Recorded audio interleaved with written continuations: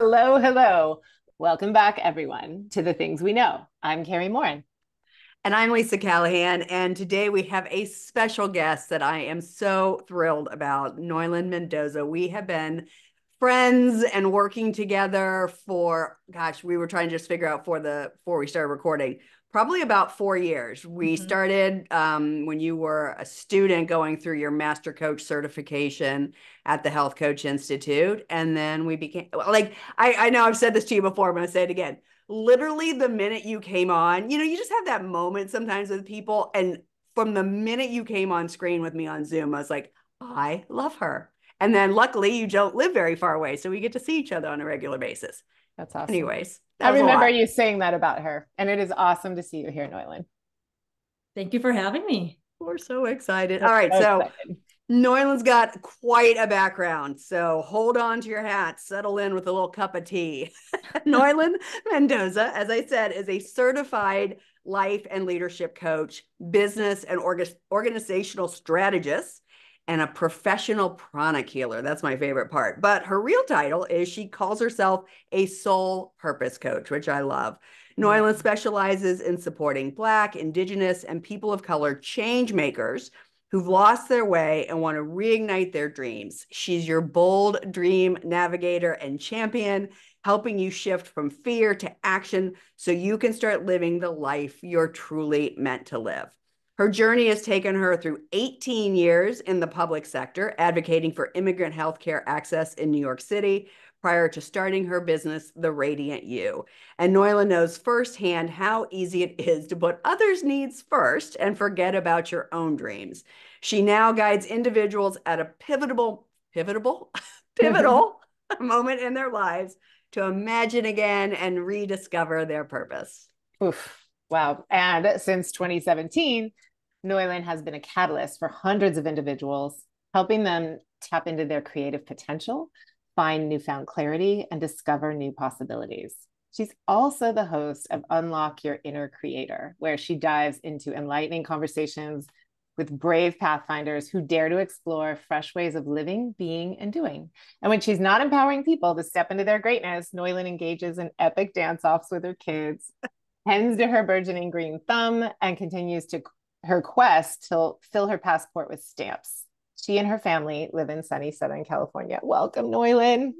Thank you for having me. It's not so sunny, as you all know. We've been having a lot of rain lately. We have, although today it's gorgeous and you can see as far as the eye can see, which I love after LA rain. We've wanted to have you here for a long time. I mean, the pod is just now a year old, and Kari and I've been talking about having you on pretty much since the beginning. And I know for a fact, we won't get into all the things that we want to talk about with you today: generational healing, rewriting your family legacy, cultural and community power, reinventing yourself in a second career, money is medicine, energy amplifier, what money teaches about yourself. I mean, literally, you have your hands in so many areas of life, which is what makes you such an amazing, empowering healer and coach. So let's just start with generational healing. Can you start by sharing your own journey that led you to this work? Ooh, where do we start? First of all, I will say this, and I think a lot of coaches say this: we would have never imagined that we would be doing this work. I can say that for a fact. Like, if you were to ask little old me, like at 5 or 6 years old, I wouldn't have been like, I want to be a coach. I don't even know what that was, right? My idea of a coach literally was like baseball team, right? Yeah, of course. Yelling and telling you how to play. So I became a coach, as you had mentioned, in 2017. I worked for almost 2 decades in the public sector, specifically around healthcare. And I got into healthcare honestly because my mom got sick and I didn't understand why. So when I thought of healthcare growing up, I thought it was like you can only be a doctor, a nurse, like very, very traditional understanding of what healthcare is. And then I got really into sports when I was younger. I was a track star, and I was like, oh, this is kind of cool. Like, what can you do with like athletes? And somehow learned you could be a physical therapist. You can work with athletes. So that's the route that I was going. And then when I was in my second year of college, It's crazy to say this now because I'm not too far from this age. My mom was 49 and had gotten really sick. So she developed Bell's palsy and her face just like out of nowhere, just if you're familiar with that, it's like it just like all the muscles just came down, right? And it's scary. It's scary. It was super scary. And she's like, what's going on? And what we realized, the doctors were like, oh, we don't know where it comes from. And now as an energy healer, there's like some symbolism in that. But part of it is I found out later is that she was just under a tremendous amount of stress, right? So she was raising these kids, me and my brothers, right? And she was literally like sandwiched in between taking care of us and then taking care of our elderly parents. And we didn't really call it that back then. Like we no, are, there wasn't Gen even a X, term, right? Gen X talks about being the sandwich generation, but your mom was clearly a sandwich generation. Yeah. She was a sandwich generation, right? And like many boomers, right? She just like did the thing. She was like doing work. And I just couldn't understand it, right? Because I was like, my mom had health insurance. She's bilingual, you know, we're straightly middle class. And I was like, why is she getting sick at such a young age, right? And then we also thought, I was like, was it just Bell's palsy or like, did she have a slight stroke? Was it a mild stroke, right? Because after that, she was like developing all of these like conditions, you know, these chronic conditions like high blood pressure, you know, high cholesterol, all of this stuff. And it just didn't make sense to me. And then I got exposed to public health. Like I said, I had no idea that there was this whole other part of health and wellness that wasn't just a clinician. And I took this community health class and I was like, I'm hooked. I love this. Like it was actually looking at the totality of what can impact your wellness. And so that's where I first started getting interested in public health. And then it led me to move to New York City because I was getting my master's in public health. And when I got my master's, I feel like I'm always just put in like these random places, right? For a reason. It was my second year of my master's program, and then 9/11 happened. And I was like, what is going on? And you have to do like a capstone project where you have to do an internship for so many hours when you get your master's. And I was working for a immigrant rights organization, and they had just started their health unit. And then suddenly I was thrust into helping my director do all of these trainings, because all of a sudden now there was all these like restrictions lifted, and all these people can suddenly get healthcare services if they need it, like formerly uninsured people, immigrants. Like not all immigrants have the same kind of access to certain types of healthcare. And so that really exposed me to like the social justice part. And it was great because I was like, wow, I feel like I'm helping people who look like me and my parents. And I'm starting to really understand health. It's not just the absence of disease, but there's so many things that impact, you know, and like I really started to understand the impact of stress. It's like, yes, of course, my mom got sick because there's all this stuff that was like she was carrying, and what stress does to the body. So I did that for a few years, and it was such meaningful work. But part of it is that you're always fighting something. You're fighting the system that has wronged a lot of people. And that was super difficult because it's like, yeah, you're doing meaningful work, but part of you cannot do that. Your nervous system cannot be in this fight mode all the time. And I was starting to see it. And honestly, like in my mid 30s, you know, I was very career oriented. And then my husband and I were like, you know what? I think we want to have a family. And 35, I was like, I want to have a family. It just got to happen. Right? So arrogant. It could just be like that, right? I got a humble piece of pie because I could not conceive. And it was like on one end I couldn't conceive, and then on the other end it was like, you're like, your doctors are telling you are on a timeline. Right? You are on a timeline. And I think a lot of stuff just came to a head at that point where work no longer became something that I wanted to do. And I knew it for a really long time. I was like, I'm good at this. I know it. I'm acknowledged by my colleagues. I'm running this huge coalition and helping all of these people. get access to healthcare, but I am literally in the worst health of my life. Like physically, I was always exhausted, mentally drained. And when I say like I was broken, like I was literally broke, like financially broke, because you work in a nonprofit. So I remember hearing an episode with Kari. I was like, right? Like, the and like nonprofit salary emotionally, history. like, yeah, I just felt so like, is this it? Like, this cannot be it.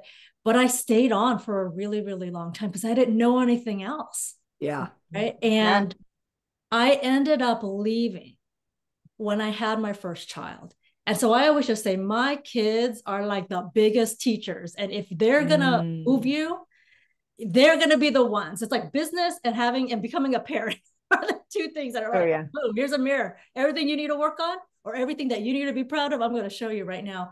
And when I had my first kid, I realized I cannot do this. You are in total misalignment. And I had gotten so sick, like I cannot move on. And I remember like a couple of years before that, I had my first coach because I was in a leadership program. And I was like, what is this? What is that? What is a life coach? Right. But this woman, Erin, I credit her so much because she really was like, where are you finding moments of just being able to replenish yourself? And I was like, I don't even know. Like, and it just dawned on me, there were so many things that I loved when I was younger. Like I loved art and I loved to draw, and I had no creative outlet because I was just working all the time. And she was like, I think you really need to think about that. And then I realized, I was like, I shouldn't be here. I really shouldn't be here. And because she helped me so much, I was like, I would love to do this for other people. And that's when I started at HCI, because I would see these ads because I was like, how's it to be a coach? And then it just kept coming up. And I was like, oh, okay, we'll have a background in health. It would make sense that I'd be a health coach. So I went there, I got my certification, but I didn't really do anything with it. And like I said, it wasn't until I had my son and I was like, I cannot return to work. I just can't do this anymore. And mind you, during that time too, there was a change in presidential administration. And I remember it was about a month after I came back from maternity leave. And I had scheduled this meeting, and we were supposed to celebrate this policy that we had been fighting for 5 years. And it didn't become that. And I don't know what I was thinking. I scheduled it the day after the election. And I didn't get a lot of sleep the night before. And I remember walking into that space, and I've never seen my colleagues like this. People were crying. They were just beat up. I remember it well. They were looking to me to basically be like, rah, rah, rah, we can do it. Let's go. And I was like, I do not have it in me. And I honestly, I don't care anymore. And that's a dangerous place to be. Yeah. When your work requires you to care. And I didn't care because I was so tired. I was like, I got to get out of here. And so I left. I thought I was going to take a sabbatical. Let me see if I could do this business. And I was basically flung into like, let's be a coach and let's figure this out. Yay. So that's a very long way to like kind of talk to my story, but that's really where it started. This is how I ended up being a coach. And I'm just so grateful that I've been put into different situations by a lot of people in my network to like push me. So as you know, I'm no longer a health coach. I do other types of coaching, but that really got the ball rolling. It was, I'm helping everybody else, but I need to take care of myself too in my own health. Before you end up like your mom. Yeah. Correct. It's full circle. It was so fascinating. Yeah. Yeah. And that's always in the back of my mind. I was like, nothing should be so much that you can't show up whole. Yeah. Yeah. I love your journey because it feels like it was like the last piece of a beautiful puzzle for you to, add the coaching to it, because everything you were describing is like the epigenetics of, generations and health and all the things that create their experiences. And you have all that and you add the coaching to it. Yeah.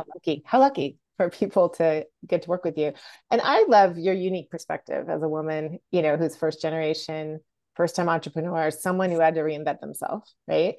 Are you finding that sharing your story is what's attracting, people to want that for themselves and to figure out their own impact and their own legacy? Yeah, absolutely. I think for a lot of folks, you think that you're tracked to a certain path. And we're Gen X, right? So we've seen our mothers, like they were the first ones to go back to work and to like plow that pathway. And then we're also the generation after where, our parents were, you go to one job, like that is your career, right? And so this idea of like reinventing yourself and remembering what you used to dream about is really tough for a lot of folks. And I mean, I never became a coach to be like, I want to inspire the world, right? But for me, it was like I needed to answer that call because there was like this deep yearning in me. I was like, if I don't answer this, then what?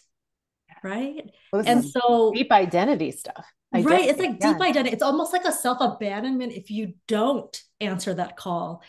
And I think if anything, it's like to give people permission to like, you don't necessarily have to take a big leap, but maybe you can go back there and revisit that piece, because I know that it's just going to linger. Like, what if I didn't do that? What could have been?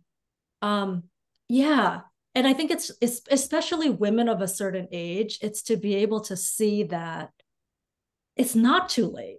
That's something that I hear across the board. Oh, it's too late. Like I should just settle. No, like we were just in a retreat and we met somebody in their 70s. And I was like, I hope you don't take anything from this, but I am so inspired by you because even at 70, you are still willing to learn and you're seeing this as your next best chapter. So it's like, it's not ending, right? Yeah. Yeah. That was thanks for promoting the retreat, Noilyn. Yeah. You're welcome. It wasn't even planned. But I think that's one of the reasons I wanted to have you on. I mean, again, we could have you on like for months on end. You have so much good stuff to share. But I do think that's what's fascinating. When we were talking one time around the idea of Gen Xers and especially women of color stepping, no longer willing to not go back in time and figure out what their dreams were and move forward with them. And the bump up you get against maybe your mom's not even necessarily saying this to you, but you could feel energetically there might be this sort of thought, and I'm even saying your mom, but just a mom of like, well, I didn't get to live my dreams, and so how do you manage that? And so how do you help do you run across that a lot with your clients? Like, as they're stepping into their dreams, working with you, is there resistance, or do they fall backwards sometimes because all of a sudden they feel bad for their mom? Yeah, their community. So it's even bigger than just their mom. And I don't know if this is unique to women of color, to immigrants or children of immigrants, but I have found in myself as well. I want to speak from myself, but I see this in my clients too. It's like this weird push and pull. Our families, our communities, of course, want us to excel. But in your excelling, there's a little bit that you're leaving folks behind.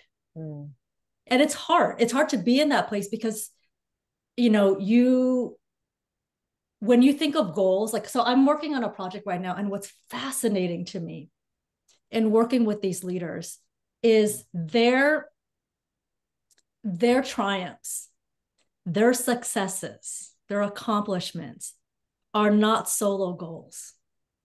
They always see it as, this is also a win for my family. This is a win for the community. But then there's a lot of like, yes, because the older generation, for many reasons, right?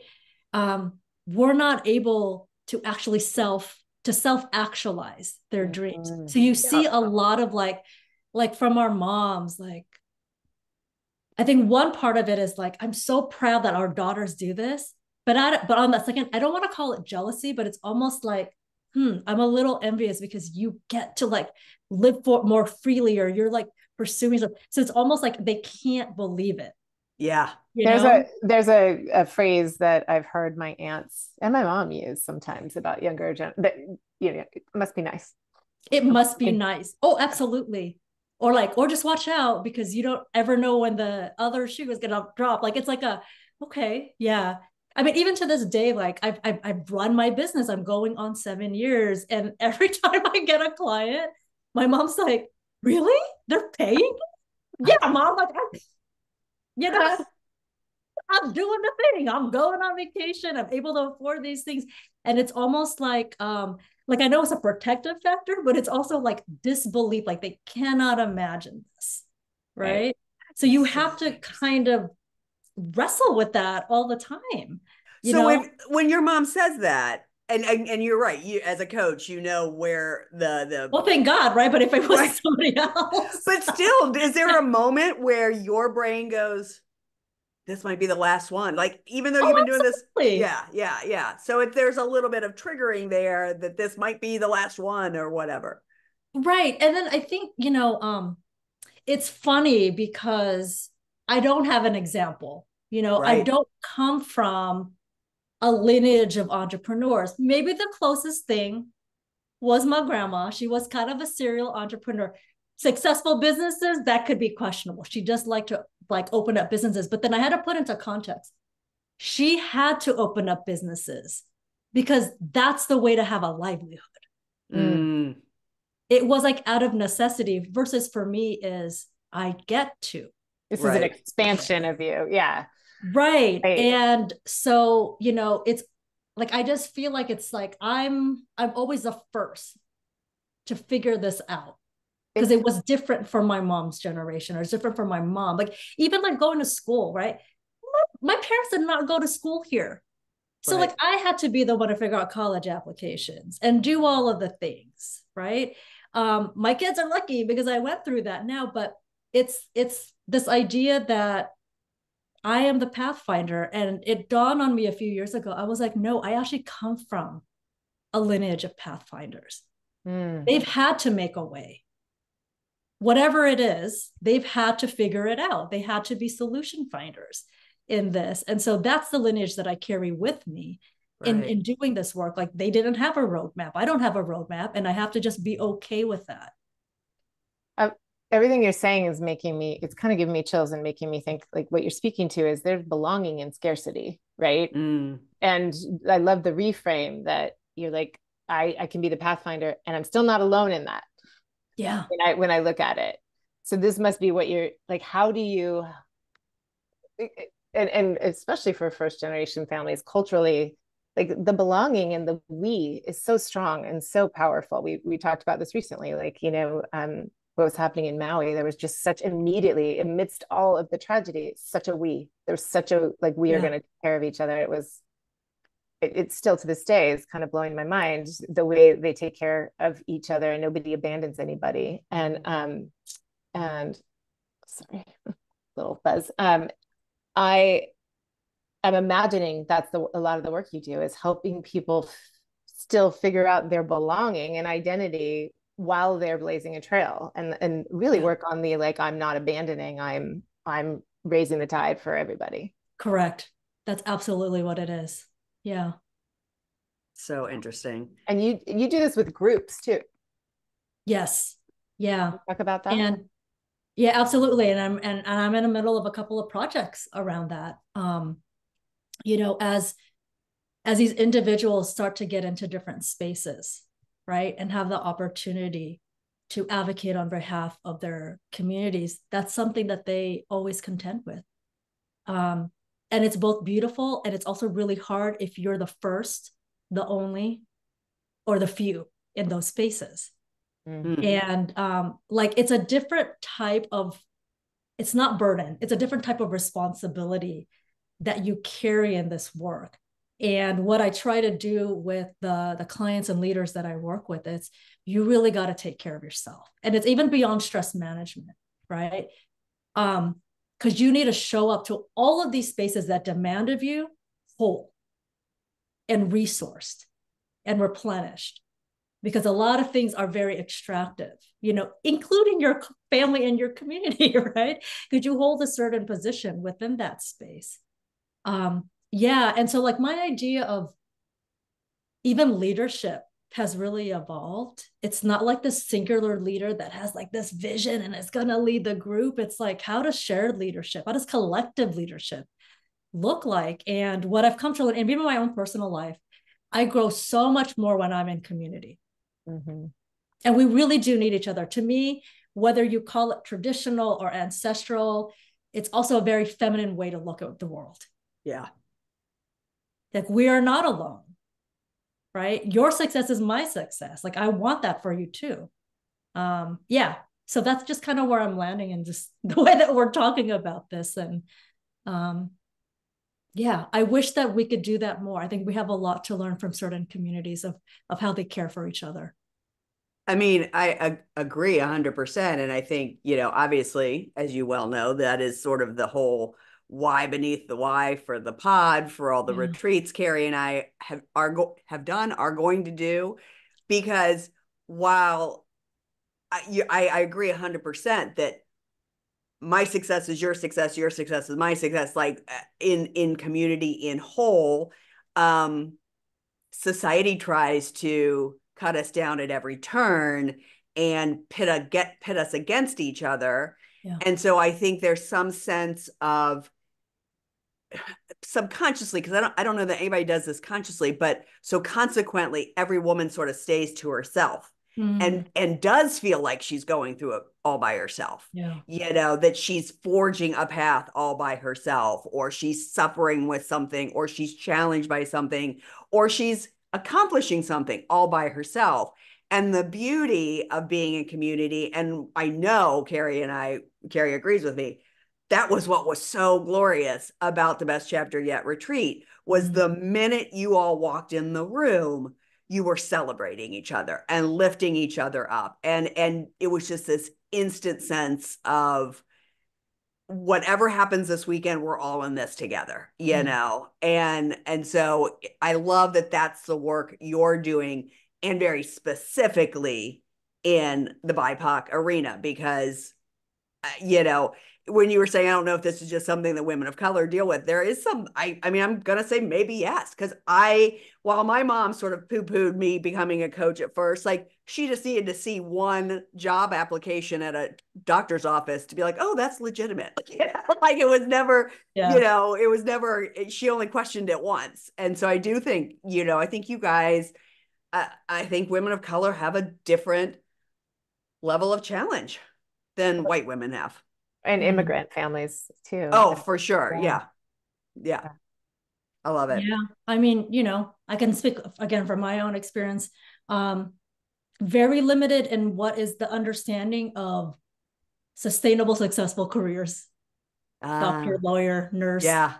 Filipino, so nurse, right? Like, so there's like certain paths that you're going to go to. And like I said, I can understand it now from a place of empathy. Yeah. Because our families have been on survival mode for so long, what they're desiring is stability and security. And if that's their understanding of it, that's the place that they're coming from. And like, I could appreciate it now. And I'm also have to like just thank my parents, because they never really pushed us to go into those careers. It was more like, I just want you to have a livelihood.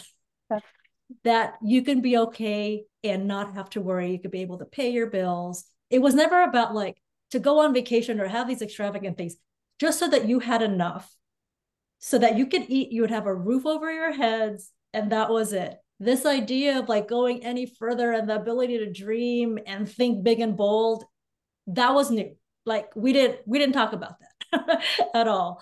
But absolutely, I think in some ways, as you said, Lisa, there's other things that women of color and as children of immigrants and immigrants that we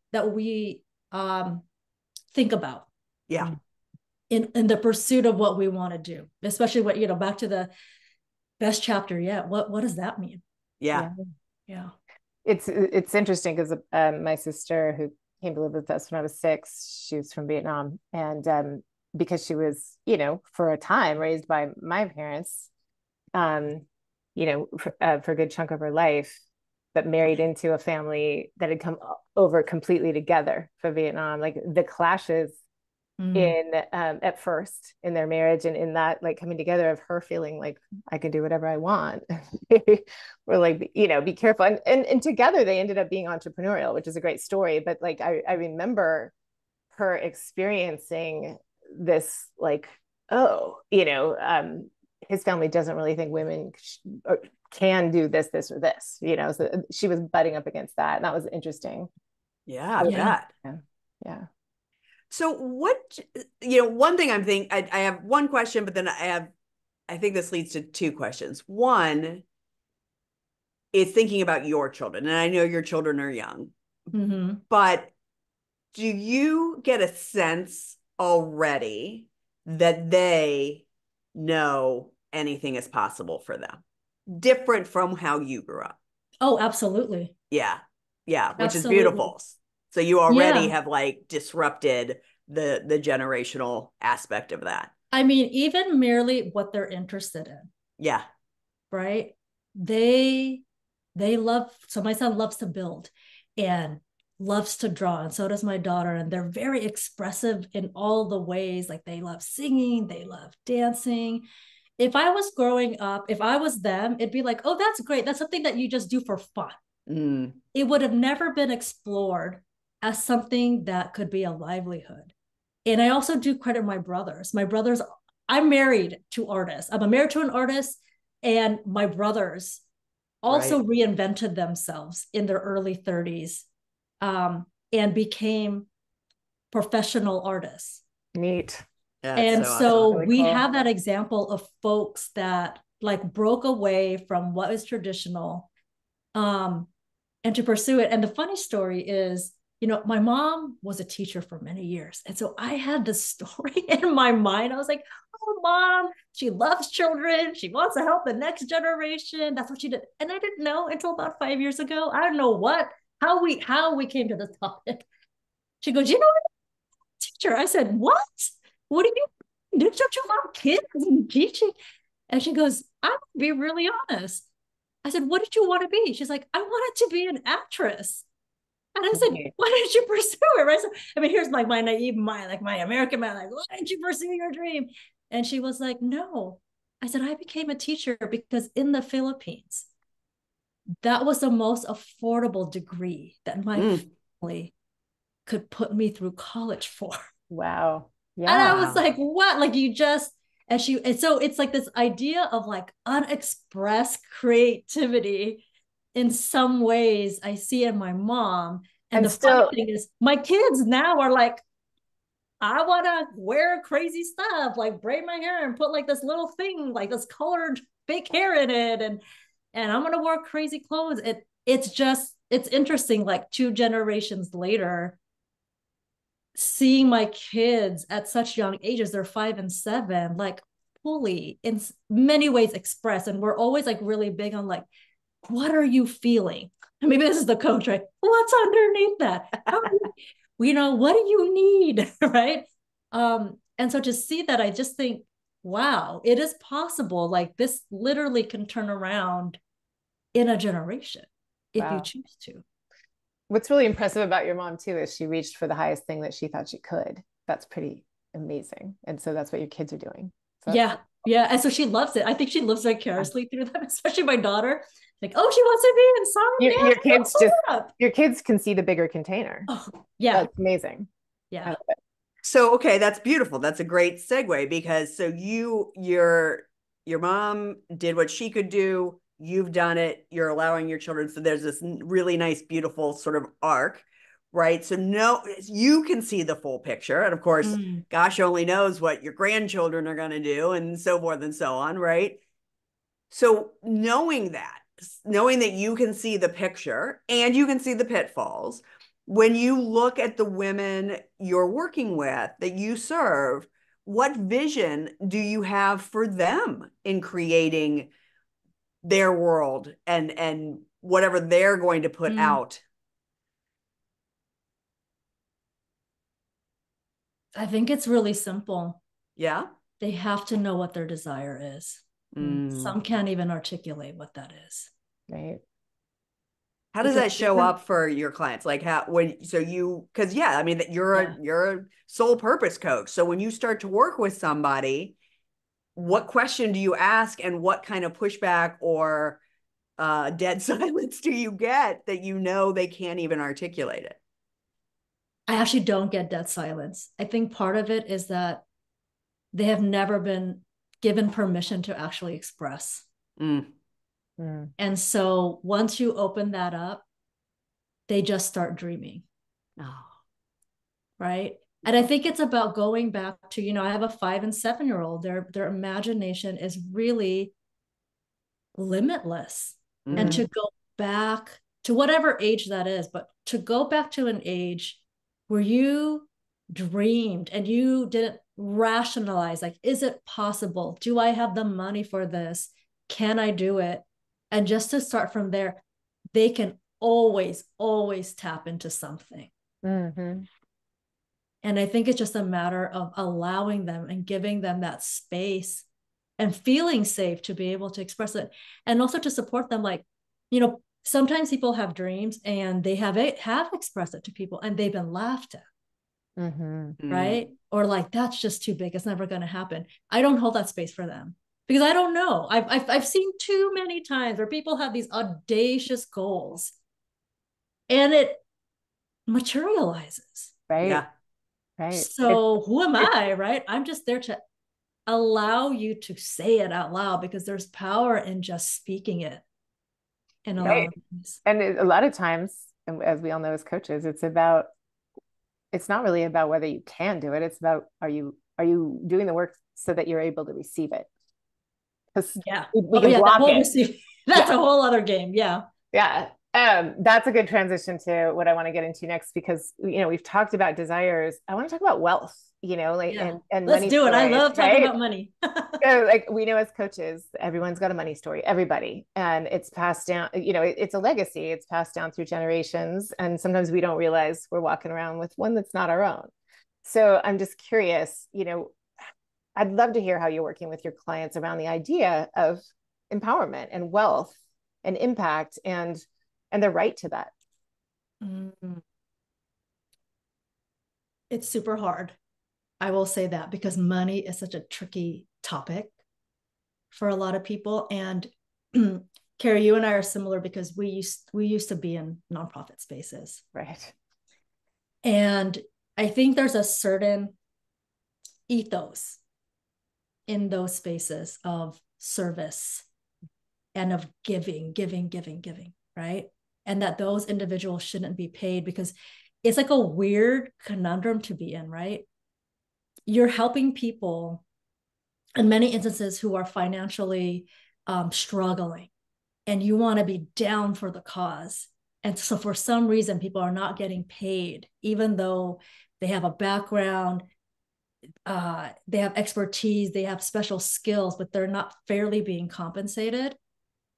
And then for those individuals to then start to think about, I actually need to get paid more, right? Beyond just like bare minimum to get by. Like, that's what I grew up with. Like, you don't need that much. You just need enough, right? It's about what you need. Yeah. Right. It's that whole, like, I've worked with a couple of clients who have left the public sector and then are now like consultants or doing something in the private sector. And the jump in salary is so massive. I don't think what people realize is that you have to be ready to receive it, because there's sometimes a certain level of, I feel guilty.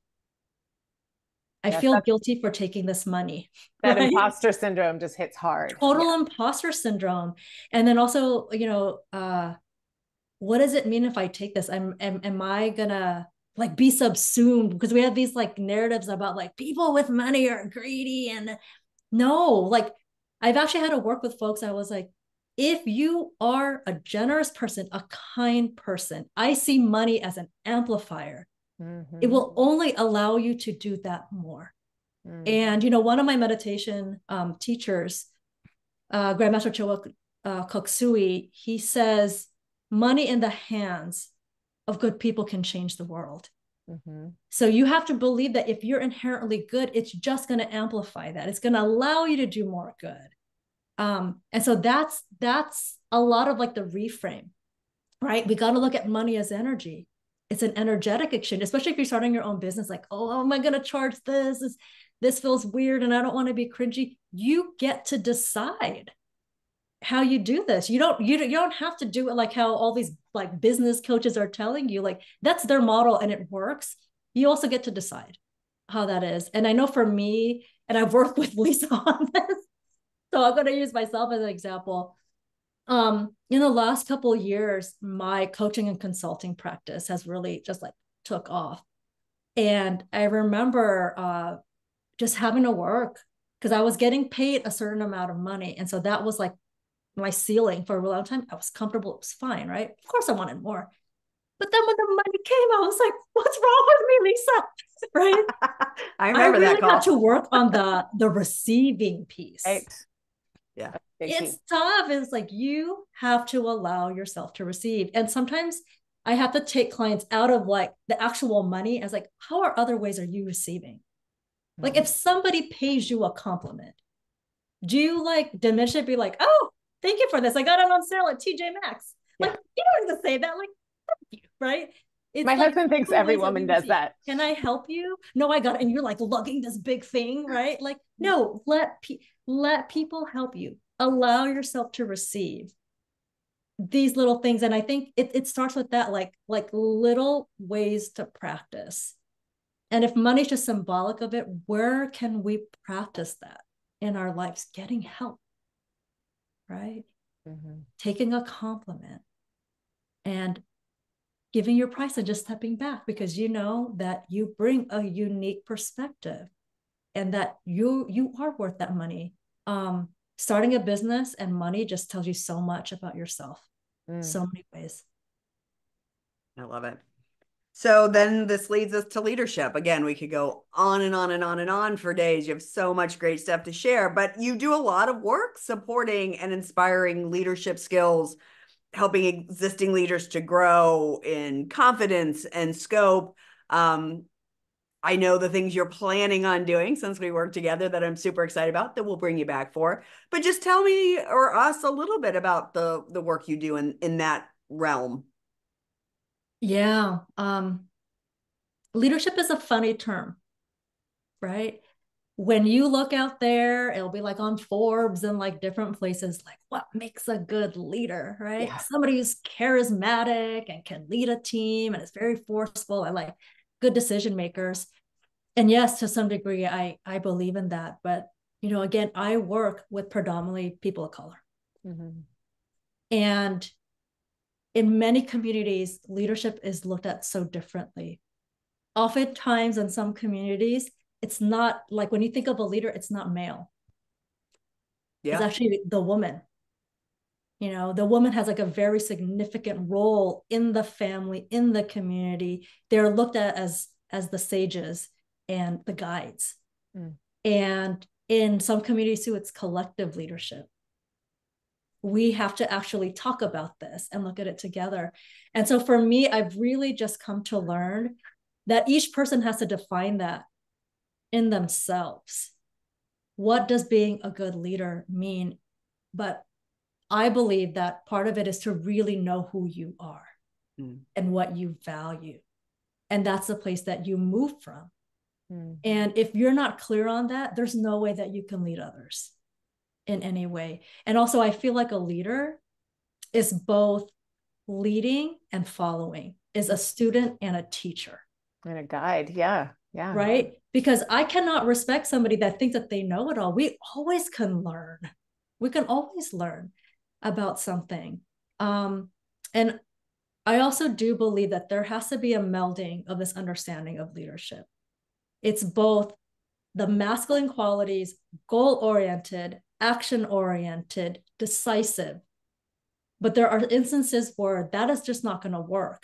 We have to bring in the feminine qualities of nurturing each other, community, right? Pacing, even this understanding, like not everything is urgent. There is a cycle and a time for everything. And so I've really leaned on it. And I feel like it's kind of across the board. You see it in a lot of communities. And in some ways, it's really ancestral knowledge. And And look at the world these days. I think we can use a little bit more of that type of You think? collective nurturing energy, that we are in this together. We do not need to be like one-upping each other all the time.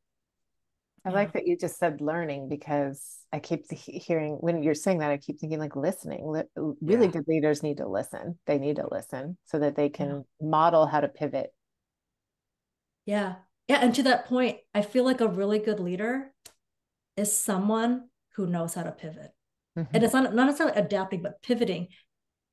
The pandemic showed us that. Like there were some leaders I was like, oh, wow, I was not expecting this. And I was coaching them. And I thought that they were like, wow, they're like so strong.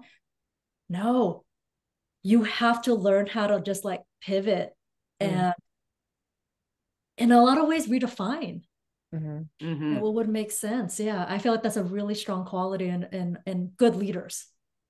Yeah, I always like to say it's living in the question and not needing to have answers.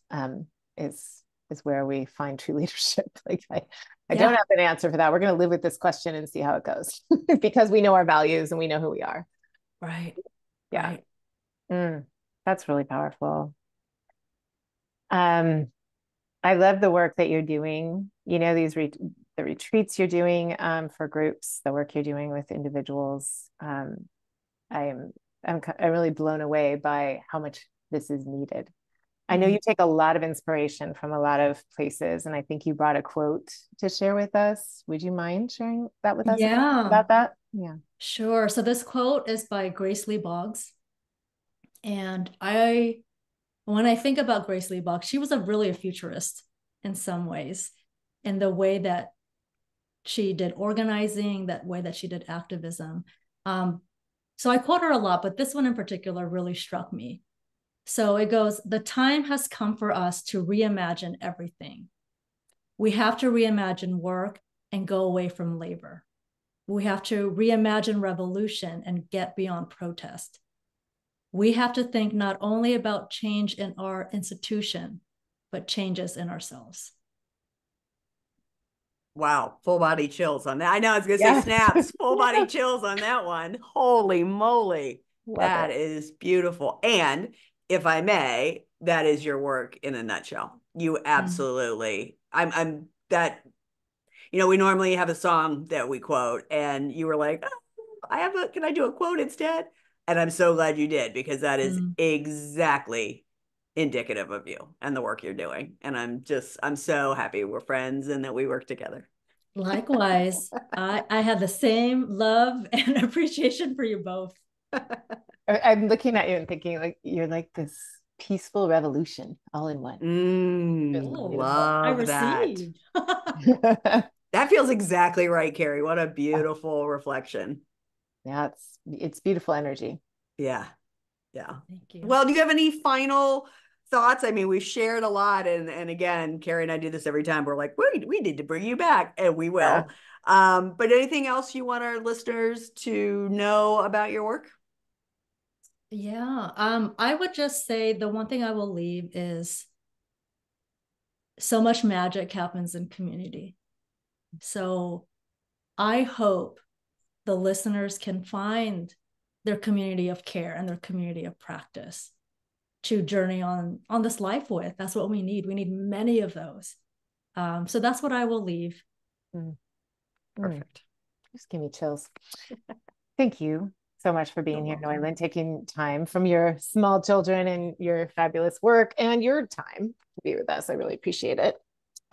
We are going to post links to Noilyn and her work in the show notes and on our Instagram and Facebook page. Is there anything else in particular like that I didn't mention where we could link people to you? Sure. You can follow me on Instagram, and that's at the radiant and then letter U. You can link that way. Please sign up for my newsletter. You can visit my website and link that way. So www.theradiantu, again, letter U.com. Yeah, looking forward to connecting with folks. Yay.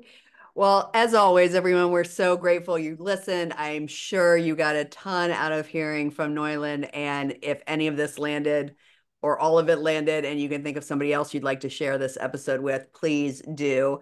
Again, I'm very excited. This whole month is just powerhouse women. Of course, we chose International Women's Month to have all these powerhouse women on. And so next week we have Tressa Pope, and she is going to bring I don't even want to necessarily say what she's doing, but what she's going to talk about around women.